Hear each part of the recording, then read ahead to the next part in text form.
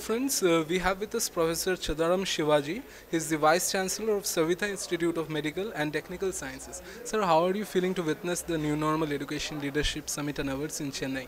Yeah, I think this is a wonderful activity organized by ArdorComm media.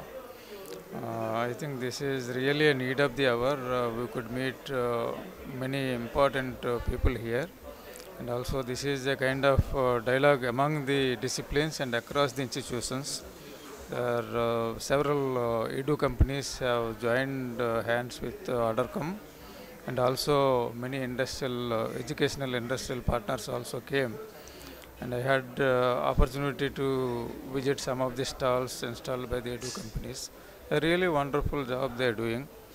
And the main conference is also going on very well, and eminent speakers. We had completed inaugural session as well as the Honorable Minister of Education, Government of Tamil Nadu also came, and the messages given by the eminent speakers as of now are really take-home messages, and it will be very, very useful for the educational institutions as well as students and faculty and edu companies also.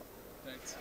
Sir, how are you implementing technology in your institutions, if you could highlight?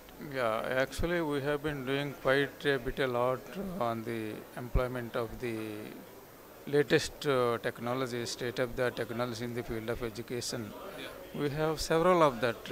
We are not only limited to teaching the theoretical aspects or the textbook knowledge, but also imparting the practical knowledge also, as many speakers have narrated.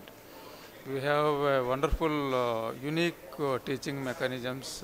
They're called CLAB, classroom plus laboratory together.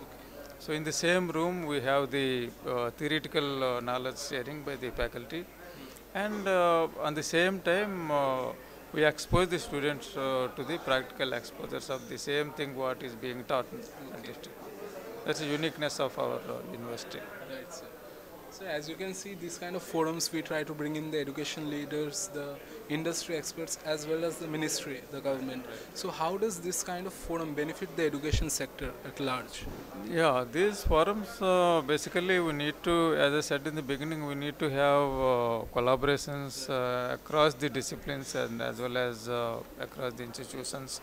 Such are the platforms where we can meet and get to know each other, what other people are doing.